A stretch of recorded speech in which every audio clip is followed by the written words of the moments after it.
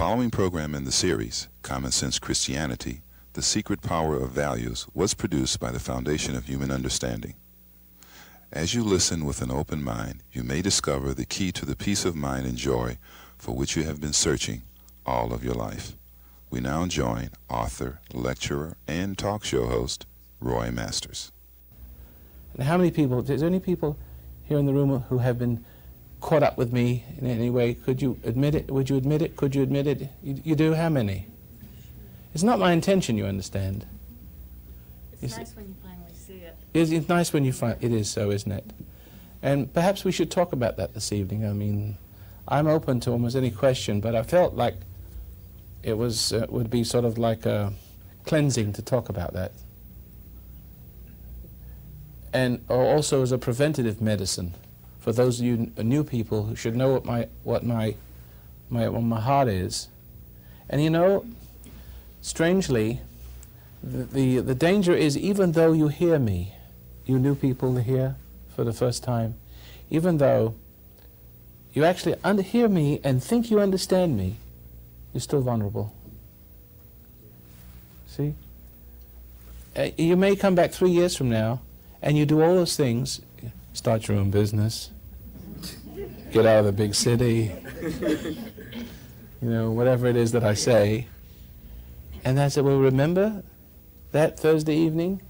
Yeah, I did. I thought I understood it. You still did it anyway. I meant to go in the office. If there is somebody can go in my office and get that little, there's a clipping of the newspaper which says something about 10% of all American people are in a hypnotic state. Just a little clipping on my desk, Sid. And the two psychiatrists have been saying that. Probably they're, you know, amongst the 10%.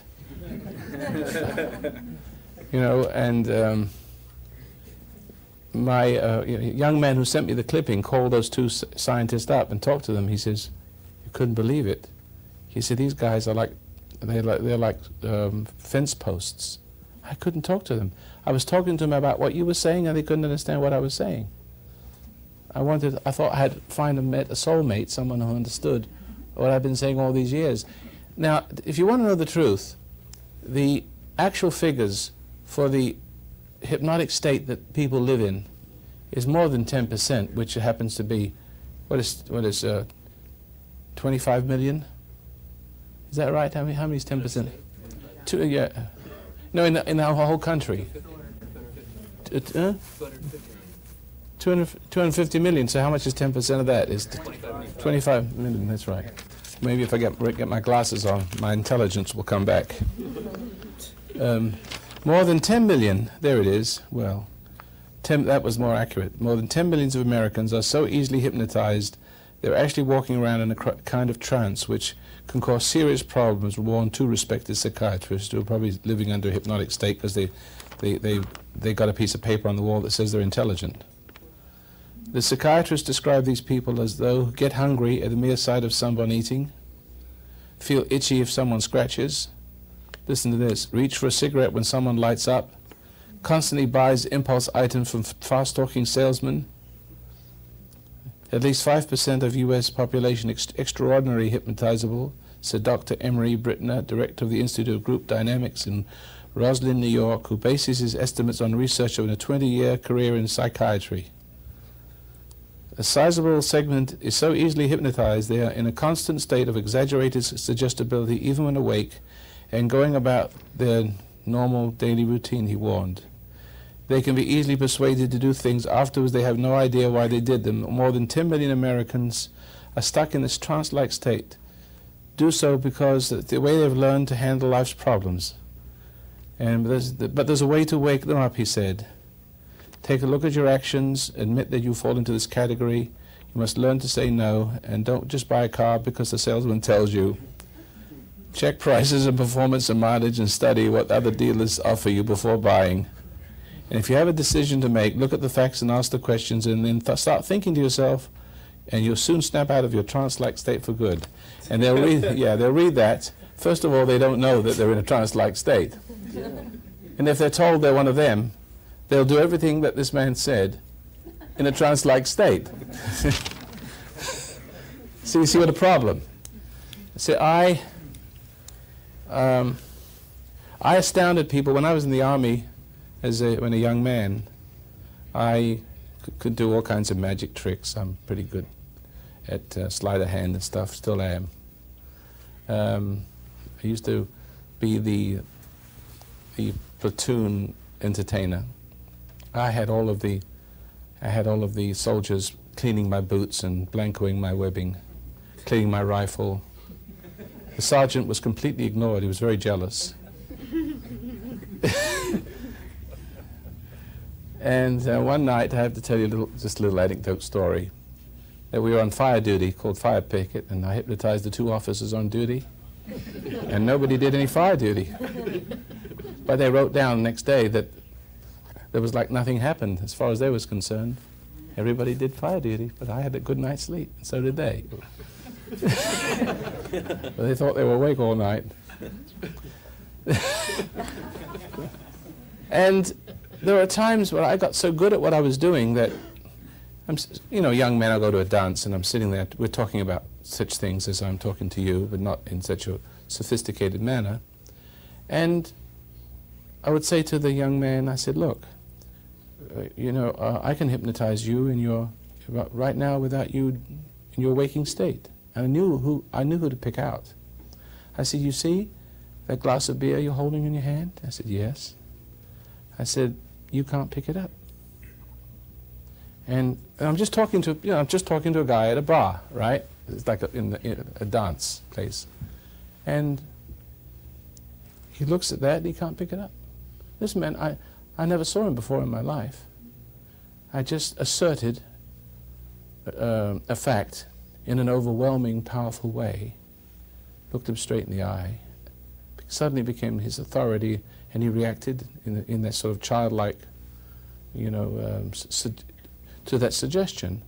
And it was like, as far as everybody concerned, watching and being aware of what I was doing, it was like some kind of Svengali with some kind of power. But all I was doing is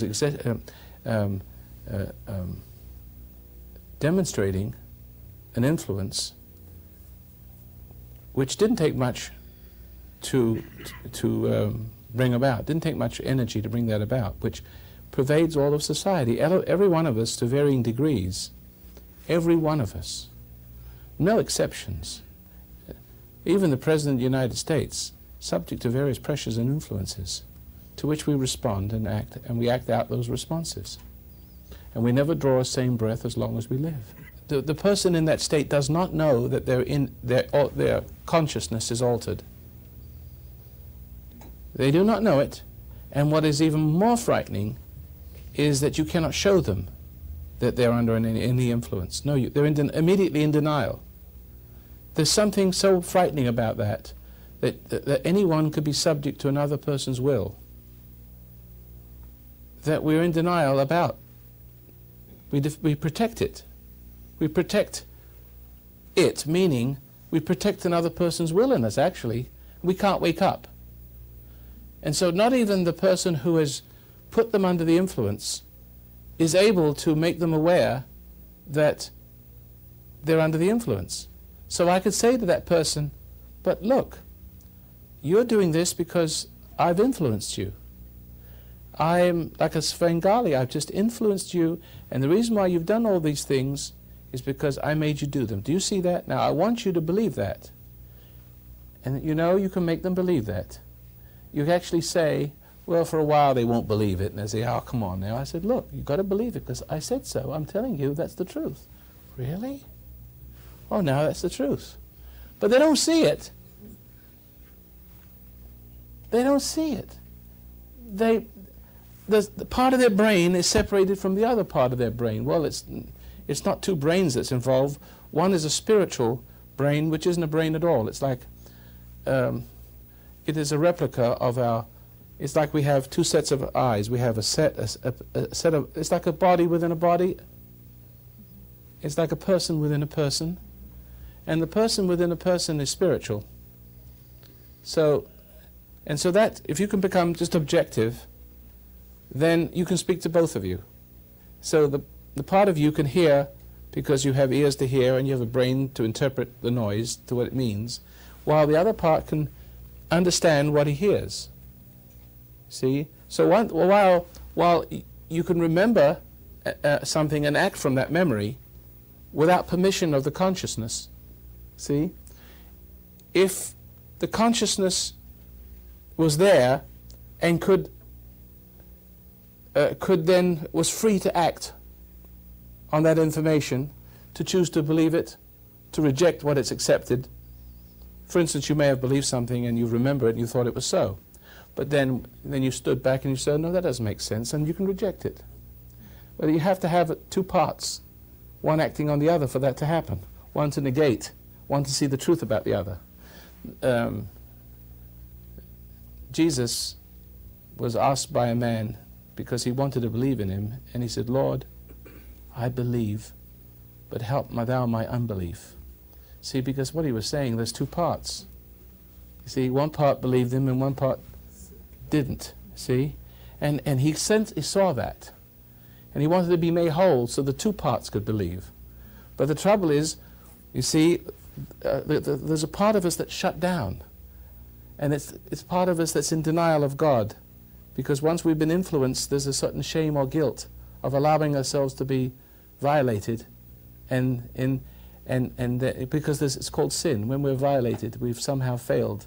That consciousness has been a party to it to some degree, and that consciousness which has been a party to how we've been affected and acted through is guilty, and how it deals with guilt is, as pride usually does, it shuts down that which could show how wrong it is, and so we're in denial.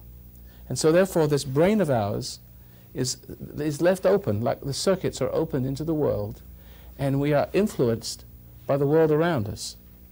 See?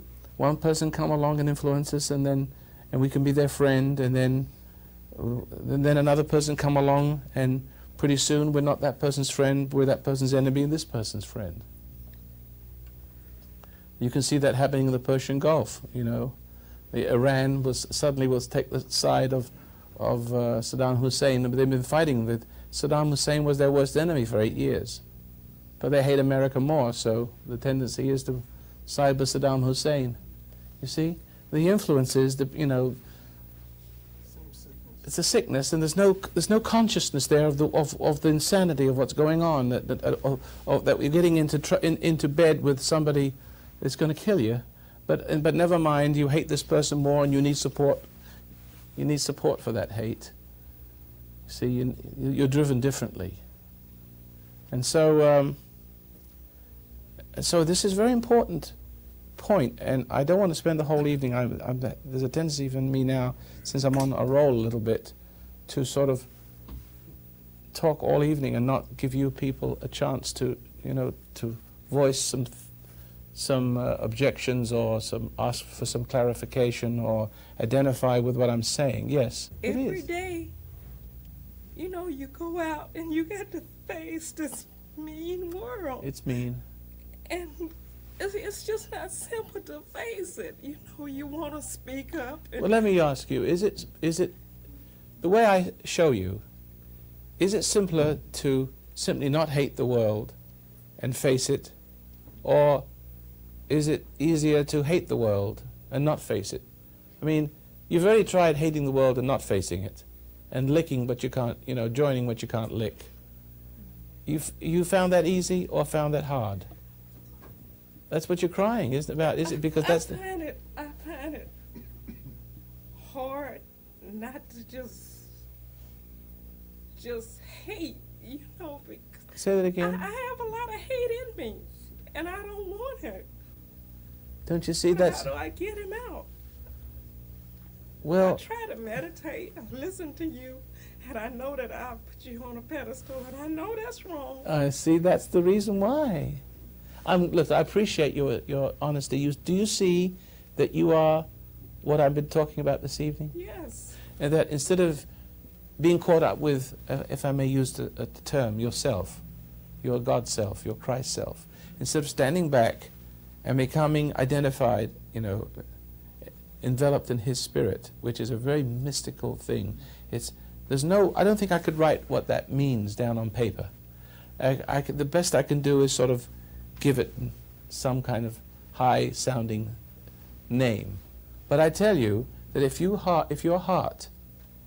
soul is pure, now when I'm saying it's pure in the sense that you really want to find the purpose for which you were created, you've heard me say this before, and in that to serve it, to be the vehicle of what you were created for, and not to give up the sense of I am, to give up the sense of the selfish preservation of your ego, your own selfish existence. When you're ready to do that, only then are you ready to experience that other side, that other half of you that comes into play, which is called enlightenment, fulfillment, understanding, love. Only then are those forces released in you to neutralize the horrible effects of the world around you. You see, because you stand between two worlds, and the I-ness, and if you know what I mean by the I-ness, the me, the selfish me, that, yes, that hungry, selfish, greedy, self-seeking, self-fulfilling ego. The I separated from the I am, as if it was an I am itself. You know what I mean? See, that's what that separation, the I separated from the I am, which is a union with a God, trying to be its own God, above everything, beneath nothing, becomes subject to everything. It becomes vulnerable to all of the suggestions and all of the influences of life. And slowly but surely our mind gets opened up and you get taken over and you get eaten away. You're hypnotized and confused. You become confused. You don't know where you're coming or going. You think you're doing right and it's wrong.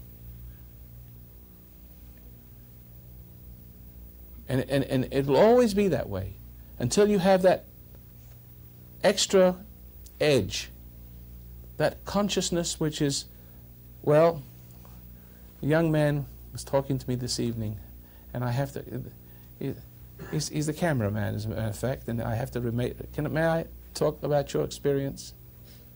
You want to talk about your experience on the commode?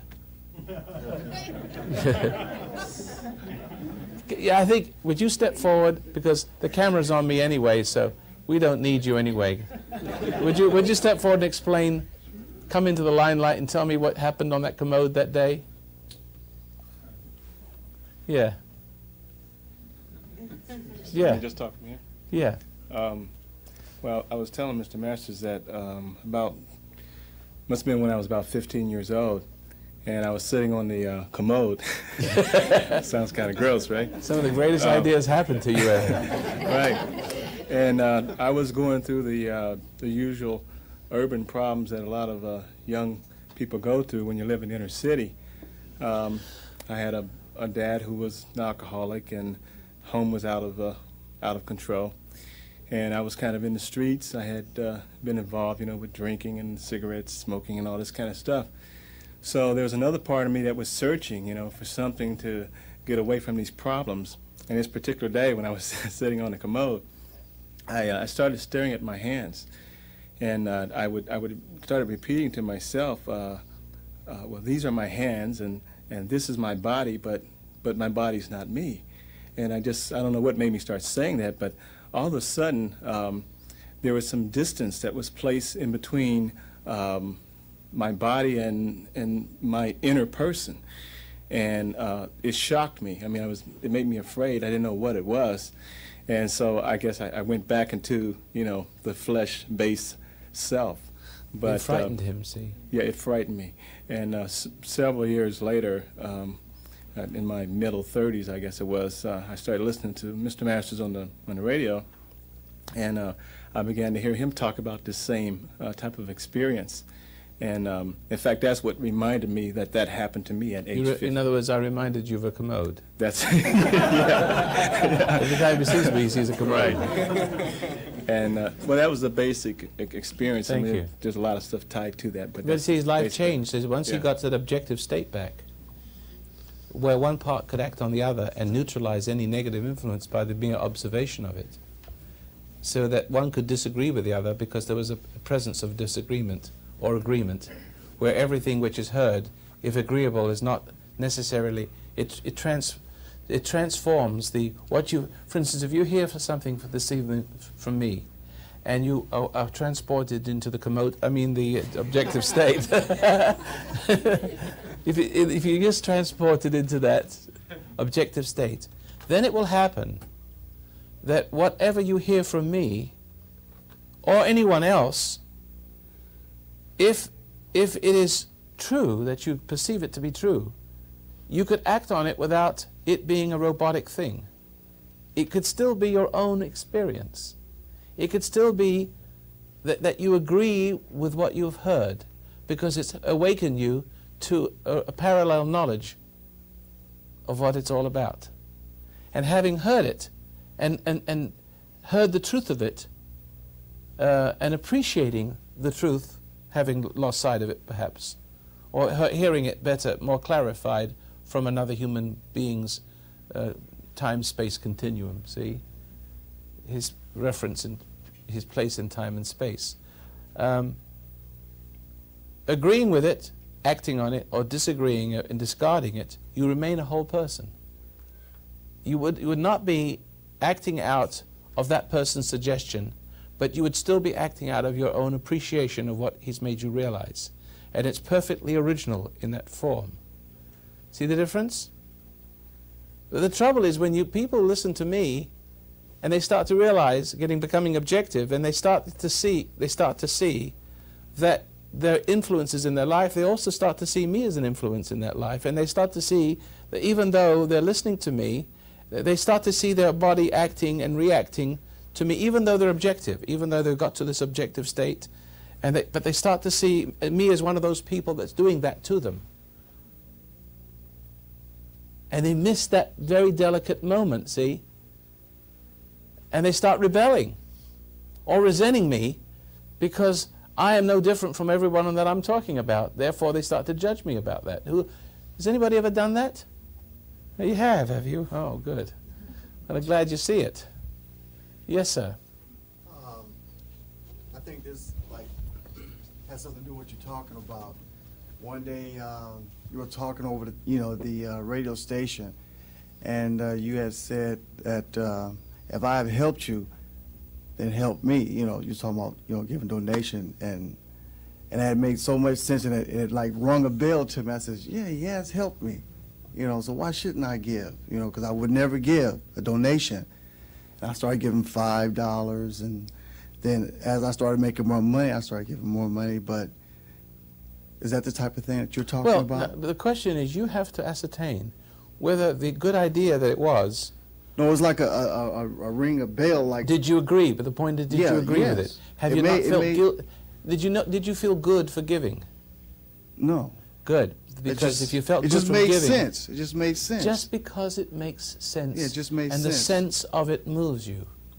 The sense is the goodness of it.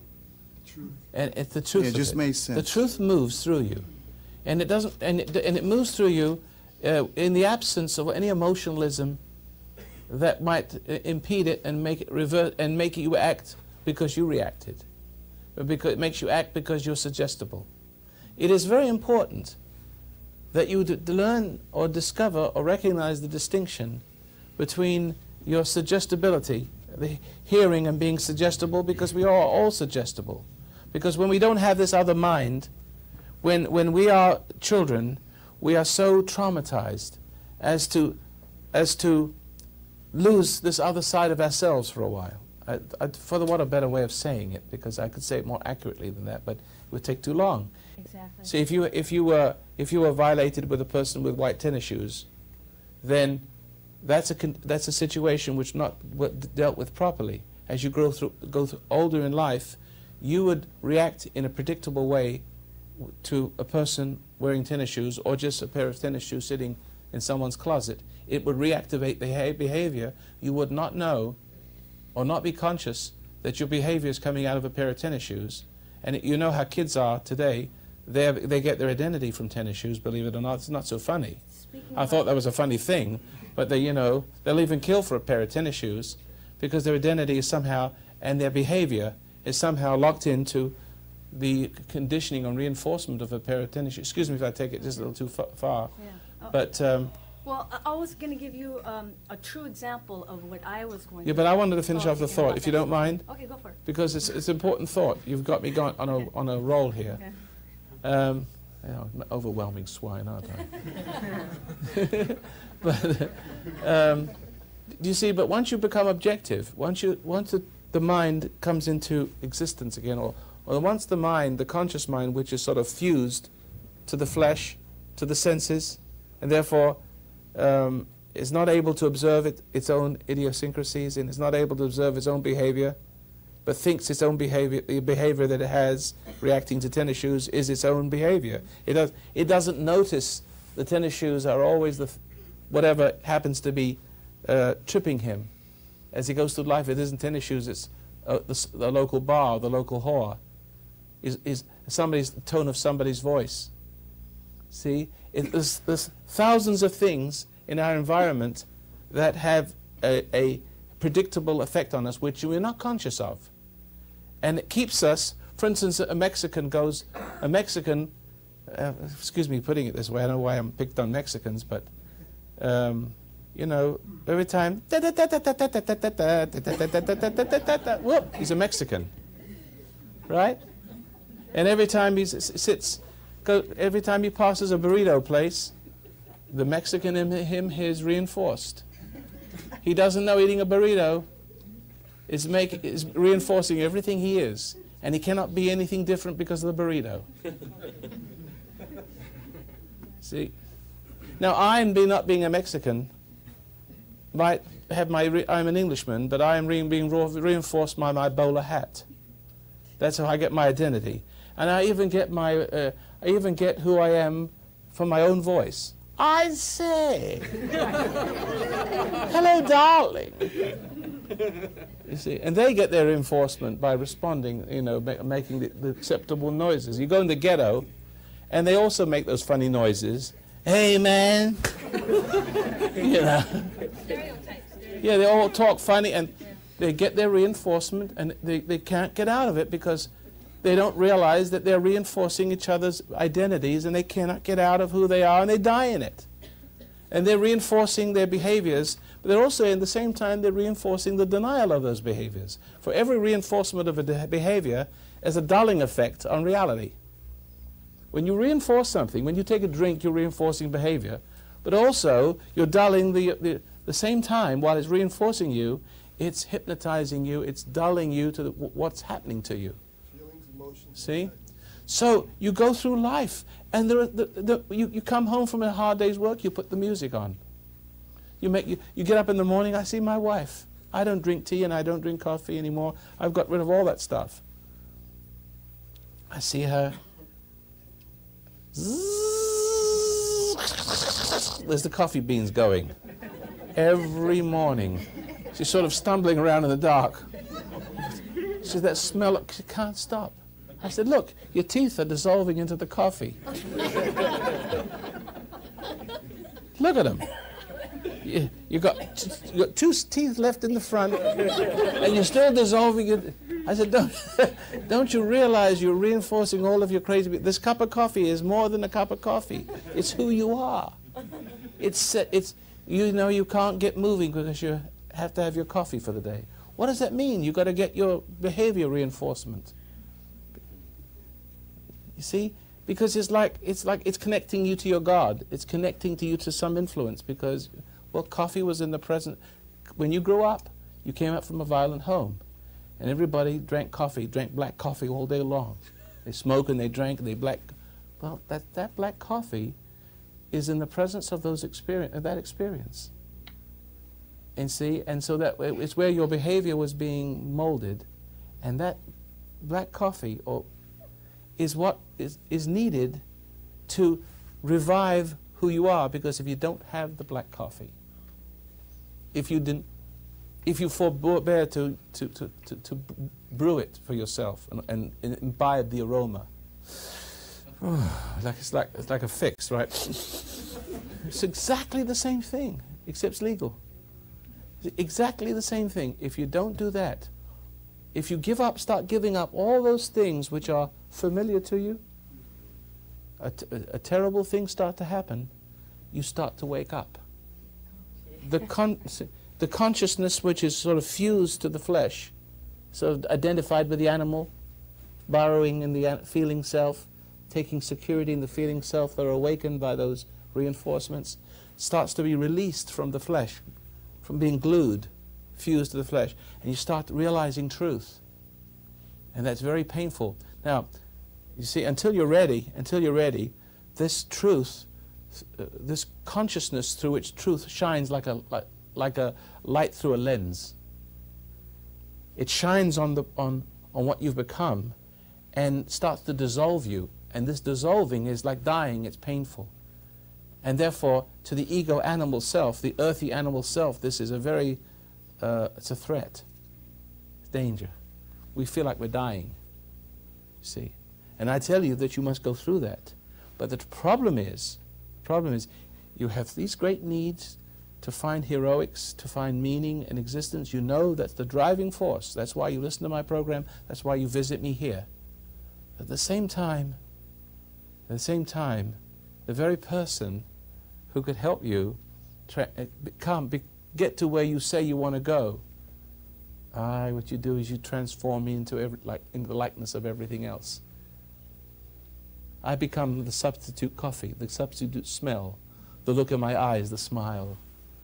You involve yourself with me and my teachings, and you see, it's a facsimile. Okay. Question.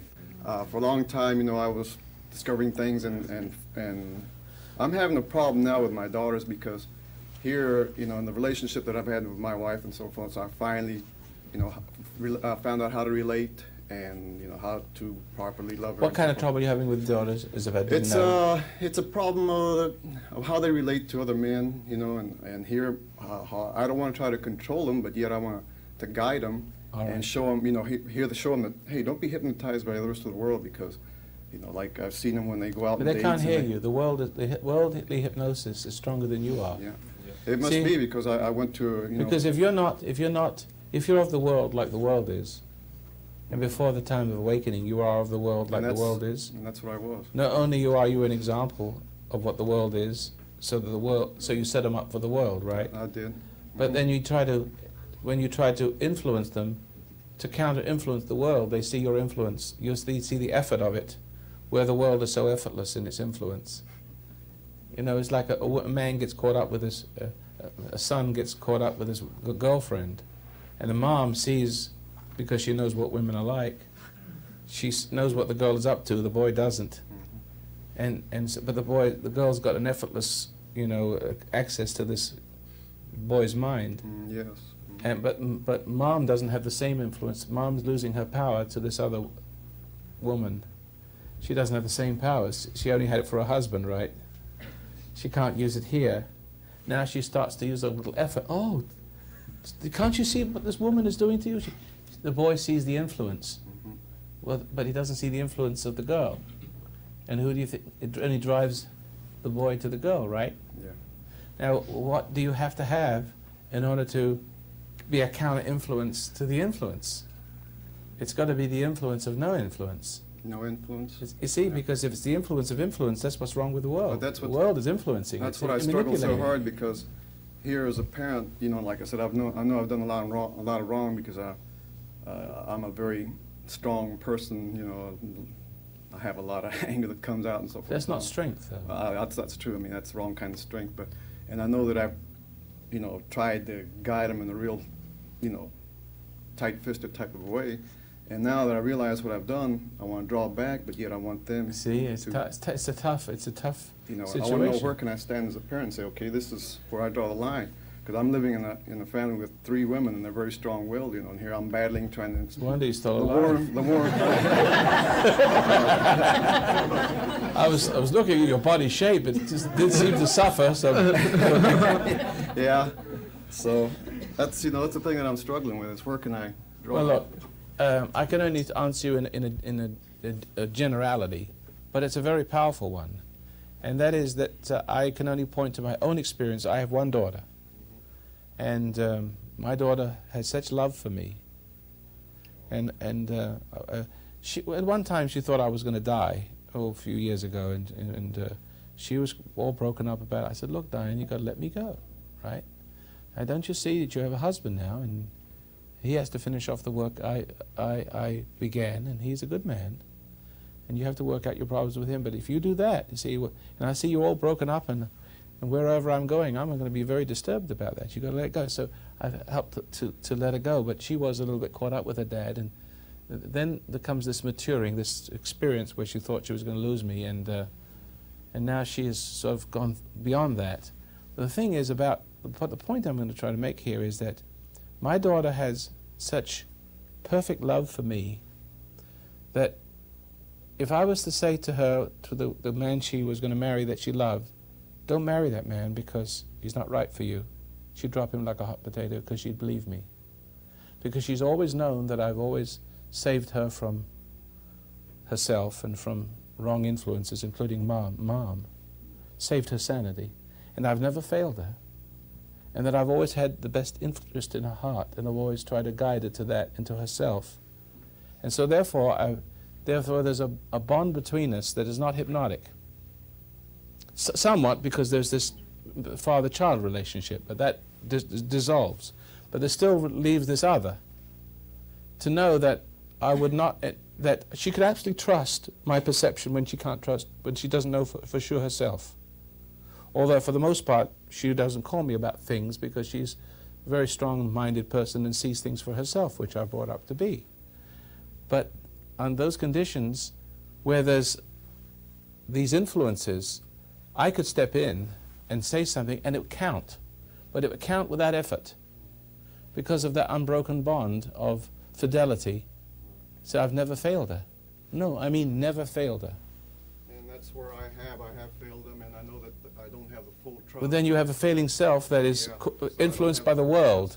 See, and therefore it can't counter-influence the world. Don't you see that? That's why it's so important for you all to be, if you'll pardon the way I put it, perfect. I mean, being of perfect accord, being of perfect intent, that's perfect enough. Because children can see your intent. If your intent is pure, they can see through your weaknesses. I've known women whose fathers were alcoholics, driven to be alcoholics by their crazy women, because they just didn't know how. They weren't skilled in dealing with what, the Saddam Hussein in their life. They just were decent men, and they just didn't know, they weren't trained in dealing with it. The decency is still in there. And even though the man comes home drunk at night and swears and rants and raves, the little girl looks at this and sees that Dad is in trouble and can't help himself. He doesn't know what he's up, he doesn't know how to deal with it. Her perception, her awareness, her love of God, actually, the truth, her own love of God has given her perception. And she sees through it all. She sees that her mother setting up her father for this and has love for her father. That's what saves her. Now the father, even though he's a drunk, see, and now she's getting caught up with something, and the father will come up and say, look, daughter, I know I haven't really been a good father, but I wish you wouldn't go out with this guy or do this or do that. She loved that. She's not relating to the drunk, she's not relating to anything else, she's relating to the purity of his spirit that is kind of lost, but see what I'm saying? Even under those conditions it will work. What I'm saying is that's what you've got to have. In order to be, you've got to bring another world. You have to bring another world to bear on this world through you. That's what I'm trying to lead you into in my teaching, to bring this other world into the world through you, and not me superimpose my world on you. I can't give that to you. I can't give you what I've got. and some of you are envious, and some of you are so envious and so egotistical as to be jealous of what I have, or jealous of my kids being my kids. You see what I mean? And then to covet that, and to want a piece of me. And when I don't give you a piece, you know, you would have secret resentments. You can't take it from another human being. Don't you see that? The gentleman back there. Who can judge true, or who can judge right or wrong if what you believe is the only truth that you follow? Say, explain that again. Would you try? Who can judge right and wrong if what you believe is the the only truth that you follow? Yeah. Help me with that one. I mean, who can judge what is right or wrong? You know what I'm saying? How can you judge right and wrong? Yeah, who can judge? Who can judge Saddam Hussein? He said what he said he think he believe is right. Yeah. And we see it wrong. Well, and over there they see us wrong over here. Well, you have to understand that. I mean, if there is a right and a wrong, right, which you are saying that there is a right and a wrong, there is a good and an evil. There are two extremes. The wrong thinks he's right, but he's wrong. See? And the wrong thinks the right is wrong. He thinks the evil is the right person. And he thinks the good is the wicked person. He doesn't see himself as wicked. But so who sees him? Okay. So what we do, what we have is a war of worlds. We do have a war of worlds, where there are wicked people who see evil as good, and they see good as evil. The Scripture talks about that. Now, when you ask me the question, who's to say? Well, I am to say, and Saddam Hussein does his thing. He asserts a wrong for a right, and he thinks my right is wrong, and he comes to war with me. Now, I can either join him because he's so strong and he's wrong that I could think that I was wrong and give up my right and join his wrong and think I'm right, like someone. I mean, there's a whole bunch of confused. There's 17 million of them over there, right? So, and it happens every day in every household. It happens every day. This is Saddam Hussein who confused the living crap out of everybody. But if it's somebody like ethnocentric, he just believe what that person believes is the only right way. Well, now I'm coming to that. If I believe killing is good, that's what I believe. I know. Despite what other people think. Well, So who can judge me? Who lives by the sword will die by the sword, and I'm the one that's going to kill him. If you got the point. In other words, this is where the heroics comes in. This is where the wrong people who think they're right, and they have the power and the intelligence to impose their right upon you and try to convert you and confuse you and destroy you and destroy your innocence and make you part of their system, like Saddam Hussein as a perfect example. We have Saddam Husseins in marriage, we have Saddam Husseins in government, we have Saddam Husseins in the church, you have Saddam Husseins with your friends. You see, we have Saddam Husseins everywhere, and you have leaders and followers. And on two extremes you have Saddam Husseins who are really evil, and you have a lot of people and people who are like good people, like Colin Powell, not Colin Powell, everybody calls him Colin Powell. Colin Powell. And then General Schwarzkopf. These two people are just noble souls. I mean, it's all over their face, especially Colin Powell. For me, he'd be the first black president. I'd vote for him any day. I see where he's coming from. His countenance shows it. See? He shines. And Schwarzkopf is, he also talked about an out-of-body experience. Remember that? When he says, he said, well, a reporter asked him, how did he experience danger when he was in the Marines or when he was in the Army? He said, I hate to tell you this, but it sounds crazy, but it was like an out-of-body experience. I felt like it wasn't happening to me. Understand, we're talking about a man who's becoming ejective under stress, so that the spirit moves through him and not him move, not any other element moving through him. He's not responding ego for ego. It's divine ego against not so divine egos. And he's out of the way and something's acting through him, and he can't understand how he comes out of it in one piece victorious because it was the divine that was acting through him. And I'm saying to you that there are these two forces in the world, the evil that have a consciousness of sorts that's reverse. They're called sociopaths or psychopaths. They have no conscience. As a matter of fact, if they don't kill you, and if they don't put their cigarette out in your eyeball, see, they had a bad day. See? They derive their power from terrifying and confusing torture. They derive life from other people's death. And they have a dark power that guides their lives. And they're points of darkness. And they're able to intimidate large numbers of people, even though the large numbers of people are not sociopaths or psychopaths. They are the arms, the extensions of the sociopaths and psychopaths, the evils of the world. And some of them will be destroyed, and some of them are used in armies, and some are used to destroy the innocence of others, and eventually are destroyed themselves. And some of them, well, they change sides, they wake up. You know, I was a Saddam Hussein bodyguard. I just didn't want to do that anymore. I couldn't stand to see that. I saw him for what he was, and I came over to America. I was a Nazi.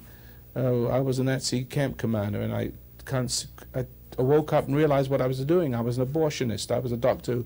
I had 20,000 abortions I did, and I thought I was doing the right thing. And then one day my daughter, you know, got run over, and I realized the preciousness of life. And suddenly they woke up from the hypnotic trance, and I'm trying to get. I was a leader. I got people to get abortions. I was able to persuade them to do the wrong thing if it was the right thing. And now I'm trying to talk to these same people and they can't hear me. You see that there are, in other words, there are people who are not sociopaths or but they're caught up for a while in the system and they're used as an instrument of evil, and they do wake up. And sometimes people from the good change to the bad, and sometimes the bad change to the good. There's a great gulf of people in between the good and the evil, but there is a good and there is an evil, and then you choose your side. And let's hope you choose right. Yeah, so because who's to say, but you're to say. So that's mean that there is not a God, there's not an outside conscience that can judge you. Only another man. That's what you're saying, right? Pardon? No, you have. I'm talking about. Let me tell you something. I do not know the mystery of it. I cannot explain this mystery. It is a great, great mystery. But there are some people who love what's right. They're looking for the purpose for which they're created. They're looking for the truth, and these people are attracted to the truth, and it's a gift. They don't understand. A lot of you people are gifted beyond your wildest imaginations. You do not know. You are not conscious.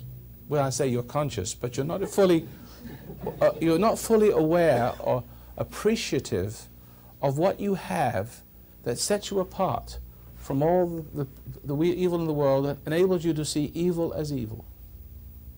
See? Because a lot of people are walking around in a trance.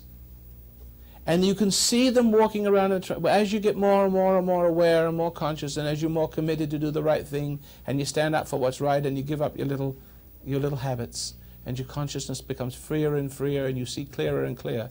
As I get older, I mean, if I could be scared, I'd be scared to death to see what I'm seeing around me in America. It's overwhelming. It's no wonder people want to shut up and go to sleep, and then if you can't lick them, you join them.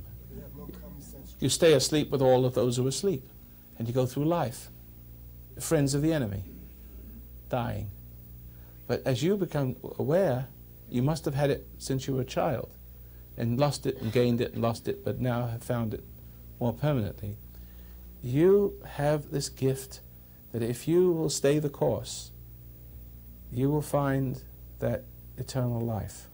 You will find a magic existence beyond any possible description. And you will see that you will have to go, will have to go to war. You will become, because of your consciousness, you will become so set apart. By virtue of this distance you have, people will feel themselves watched. You see? They suddenly, you're not like them anymore. Something's happened to you, and there's a new spirit operating through you, looking at the spirit operating through them. warfare. Instant warfare. Now the warfare is, can you bring some people over to your side? Can you bear the slings and arrows of outrageous fortune? Can you bear their cruelty and their twisting of truth? Can you bear their slander and their lies and their cheating? Huh? Can you bear the insults and the injury without hating them? And can you develop that strength which that experience is designed to be a foil? Can you? Because if you do, strange things begin to happen. Just because of that, the influence of no influence. Remember, they couldn't influence you, but you didn't have to influence back because you didn't have to. You used to have to because you had to out-influence a person. But the secret is to influence but no influence. And when they find they can't influence you, they come face to face in a power greater than both of you. Their God, see, is no match for your God.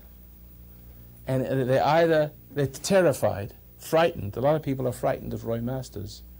See, you know that a lot of people are afraid of me. But I'm not a terrifying person. The only thing that's afraid is the wickedness that's in them. See, that's the only thing that's afraid. Or they see themselves by that, and they see what they've never seen before, and they begin to appreciate where you're coming from and want to come from the same place. They want to go. You awaken in them to rekindle the desire to want what you have, and they bring them over to your side. And this is how the war is fought. Sometimes the war is fought with weapons of real war, which we are seeing now. But still, you'll see those who are Saddam Hussein oriented, so that when the evil rises in a different country, they're attracted to it to give it their first loyalty. And they see the enemy as their friend and their friends as their enemy, their own countrymen. See that? Now the mystery of it, the mystery of who gravitates where, who polarizes to what, the evil is the good, and the good is the good is the good. How that is so is a blessing. You either got it or you ain't. It's marked in you from birth. You can't give it to yourself. It lays there dormant. Through all your suffering is what stirs you to seek it. See? Or not seek it. See? The guilt piles up, and it piles up in such a way is that you don't want to live your life with this guilt, that you want to find the truth to take away that guilt.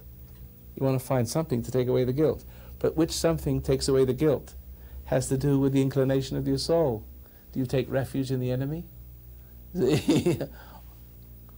or seek the refuge from the enemy, but you know not where it is. And that yearning, that hungering and thirsting after righteousness is what Jesus was talking about. Seek and ye shall find. Yearn and you shall find. Yes. Well, this lady here. I went a long time ago. You told me, I called you. I was a little younger, and you said that's okay. You said basically I'll be your dad then, and you told me to surrogate. Right. You told me to stop doing some things. So, I mean, is it okay to come to you and ask you as if I was gonna? Because I don't have my father, and right. If he was here, he probably wouldn't know how to answer anyway. But to ask you if I'm doing it right, like meditation, am I being objective? I can't. I don't know if I'm doing it right. But I'm not able to answer those questions. You will have to realize those things for yourself. I've given you a very good talk this evening. I thought a fairly decent talk this evening on a very important subject, and that you must discern all things for yourself.